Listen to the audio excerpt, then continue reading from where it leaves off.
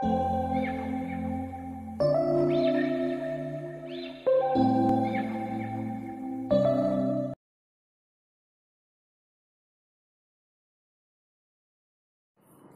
all, welcome back to my channel.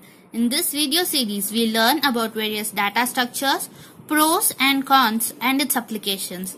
If you are new to this channel, then please do subscribe to our channel and also press the bell icon. Now let's discuss about circular doubly linked list. Linked lists where nodes are connected to form a circle. Tail node's next field points to head, head node's previous field points to tail. This is how a single node of a circular doubly linked list looks like. The node structure is same as doubly linked list. That is, it has a previous field value, then data field value, which is filled with value, and then next field value. Now this is a doubly linked list. If the tail points to head, and if the head points to tail, then it's a circular doubly linked list. We'll see its structure. Struct node, int data, struct node asterisk prev, struct node asterisk next, new node. New node is struct node star malloc size of struct node. We give some memory allocation using malloc function, which is a dynamic memory allocation method.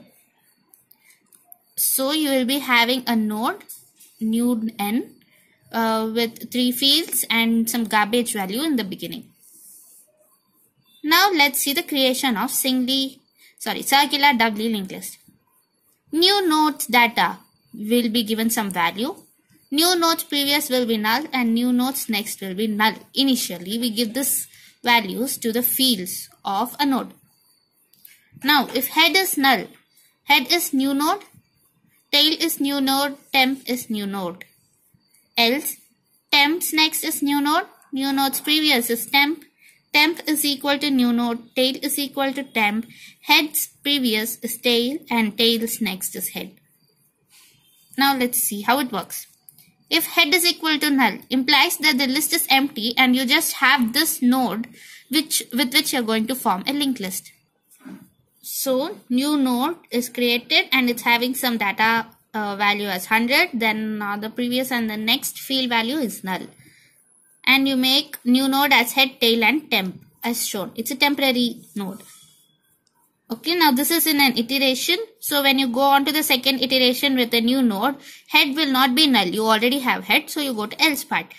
Temporary's next is new node. This is not the new node now. It is head, tail as well as temporary. You have another new node in the second iteration. So else temp's next is new node.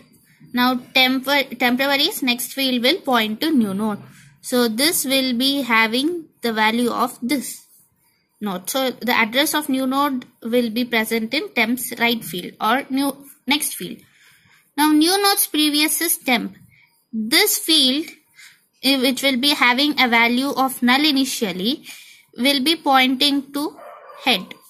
Now, temporary is new node. This is not temp. Instead, this is temp. And tail is equal to temp. The second node is tail. Head's previous is tail. This is head. Head's previous will be pointing to tail. Oops. Okay. And then tail's next will point to head.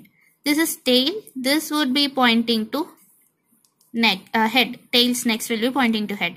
If it starts with second iteration, then it has only 2 nodes. If you have more nodes, then it would be placed adjoining to the temporary node and the last node will be called as tail. So that's it for creation of linked list, circular doubly linked list. Now let's see insertion at the beginning. Consider a linked list initially with head and tail as shown, and then we have created a new node.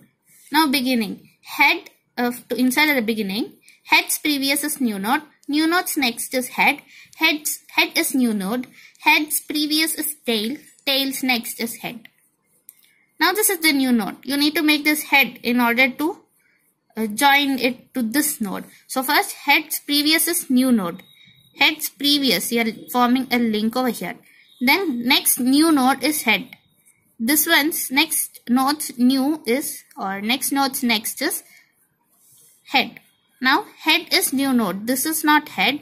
Instead, this node is head. Now head's previous is tail. This field is going to point to tail. Head's previous is tail. This black color link won't exist. Instead, we have the green link. Now tail's next is head. Tail's next is head. This would be pointing to head. So these two black color links would be removed and this green link would be formed, and hence you insert a node at the beginning, making it head. Now coming to insertion at the end. Let's see the code snippet. Tail's next is new node. New node's previous is tail. Tail is new node, or tail is tail's next. You can use any one of the statements, not both. Now tail's next is head and head's previous is tail. Now you have a linked list with head and tail as shown. After you traverse from here till the end, you get to know which is the tail, or in your program you have already mentioned what is the tail node while coding. So now tail's next is new node. You're making tail point to new node. So this link would be erased or it would be gone. Now new node's previous is tail. You form this link over here. Oops. New node's previous will point to tail. Now tail is the new node. This is not the tail. Instead, this node is tail. Now tail's next is head. Tail's next is head. So tail's next will point to head. Now head's previous is tail. Head's previous will point to tail. This is the tail, right? This won't exist. That's it. Now deletion at beginning. First we'll have, I'll just read the code snippet. Temp is head. Head is head's next. Temp's next is null. Temp's previous is null. Head's previous is tail. Tail's next is head and free temp. So now initially temp is head. Yay. So now temp is pointing to head. So temp is head. Head is head's next. Now we are making this the node pointed by head's next as head. So the second node is head. Now temp's next is null. Temp's previous is null. These two statements will make these two fields as null. So there won't exist any relation or any link from the node temp with the linked list. Now head's previous is tail. You make these connections as to head pointing to tail and tail pointing to head. Now this is isolated, right? This node is isolated. It is just taking up memory. It's wasting the memory. So now free temp. Free is used to deallocate the memory. So free temp, then you can delete this node. Hence the node is deleted. Now we'll see how we delete a node at the end. We'll see the code snippet. Temp is tail. Tail is tail's previous. Temp's previous is null. Temp's next is null. Tail's next is head. Head's previous is tail and free temp. Now you have a linked list with head and tail known to us.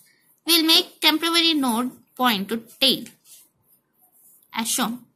Now tail is tail's previous. You're shifting tail to the previous node of tail. Right? Now temp's previous is null. Temp's next is null. As I said, you're making these two fields of tail null. So it's no longer going to point to any of the nodes in the linked list. Now tail's next is head. This tail's next is going to point to head and head's previous is going to point to tail. Right? Tail node. Now this node is isolated. So we'll deallocate the memory. Free temp. And hence the memory is deallocated and the node is deleted at the end. So that's it for this video. Let's meet in the next video. Please do subscribe to our Science Tutorials channel and also press the bell icon to get more instant updates immediately.